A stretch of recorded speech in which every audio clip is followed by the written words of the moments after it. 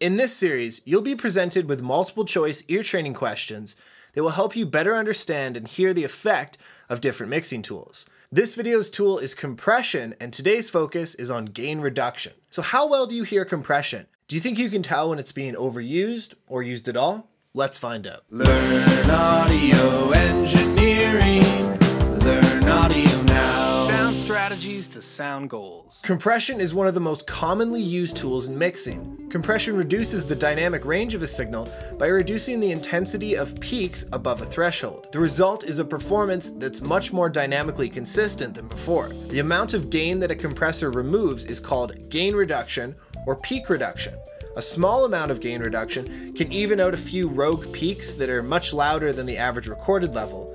And as more gain reduction is applied, this effect is much more pronounced, as the natural dynamic of the performance is squashed into a flatlined sausage of dynamic conformity. By recognizing the sound and intensity of gain reduction, you'll be able to better apply the right amount of compression for each instrument or sound. For this test, we'll be using the Waves CLA2A because it's simple, it's only got 2 knobs. To keep it simple and fair, you'll have the same 4 choices for each question. The goal here is to train our ears to better hear the differences in dynamics. So let's do a quick warm-up.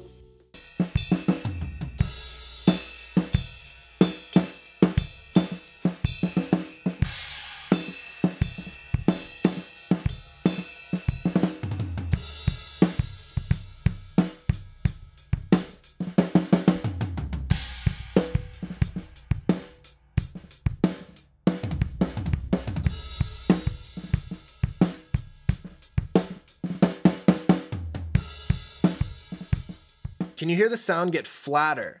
The dynamics become more contained, and in this example, the compressor was applying up to 10 dB of gain reduction. Okay, let's try another one.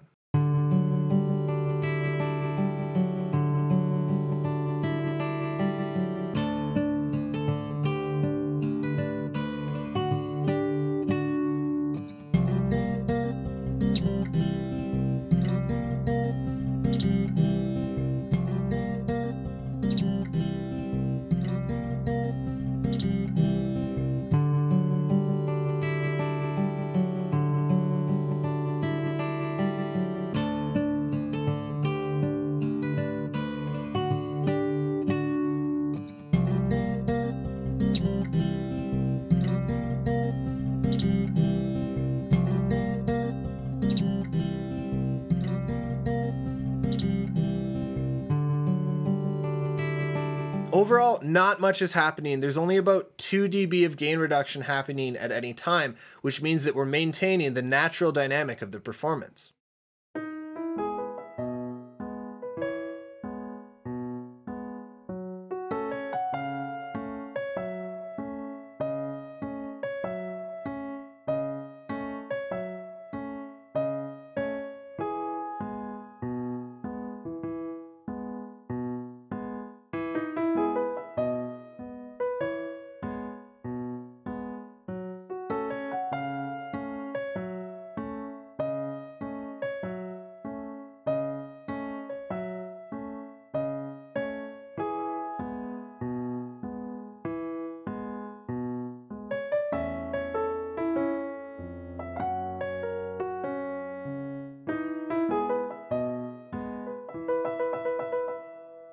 In this example, a lot of the dynamics have been smoothed right out. The whole perspective sounds much flatter, and the piano has around 10 dB of gain reduction going on.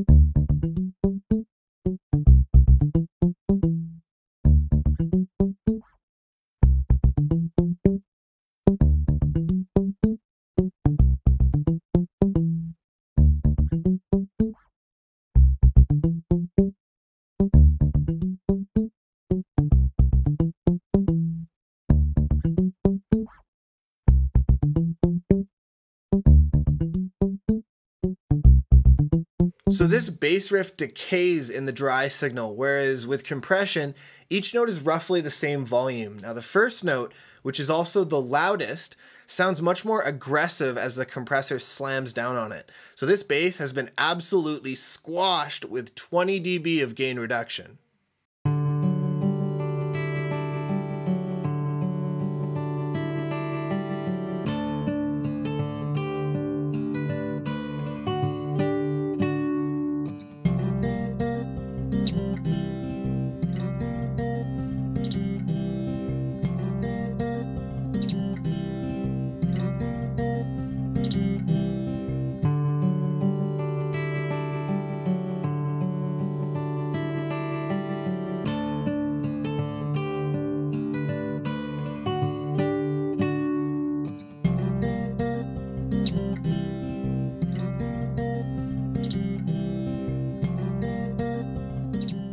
The peaks are contained and it makes the single note sound more confident, but the performance still sounds pretty natural. The first time I went through this test, I actually guessed 5 dB, but it is indeed 10 dB of gain reduction.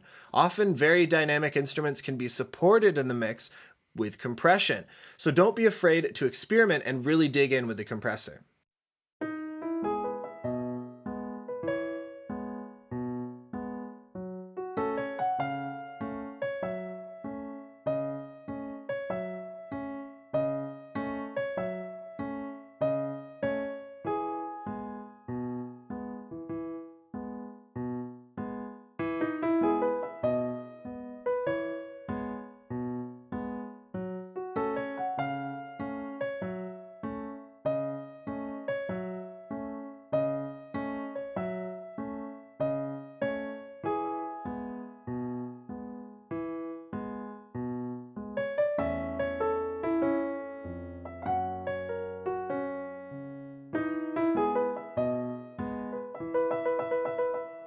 So very light compression on this one, only minus 5 dB to keep the dynamics of the melody and the bass in check. This approach might be preferable for a solo piano performance, but heavier compression may be required if you want the sustain of the notes to cut through the mix.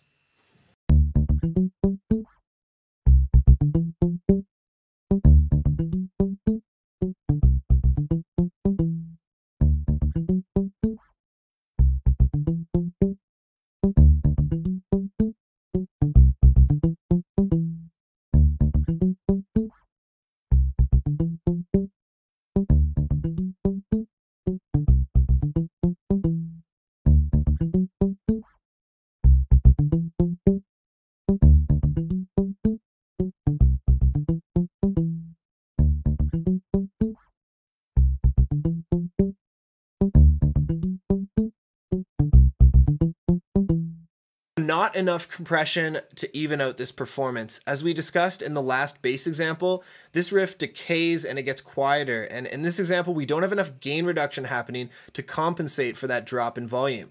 We fixed that last time with 20 dB of gain reduction, but in this example there's only 5. So how did you do? Let me know in the comments. I hope you enjoyed this video. If you did, give it a like and consider subscribing for fresh weekly content. And as always, thank you for watching, and I'll see you in the next video.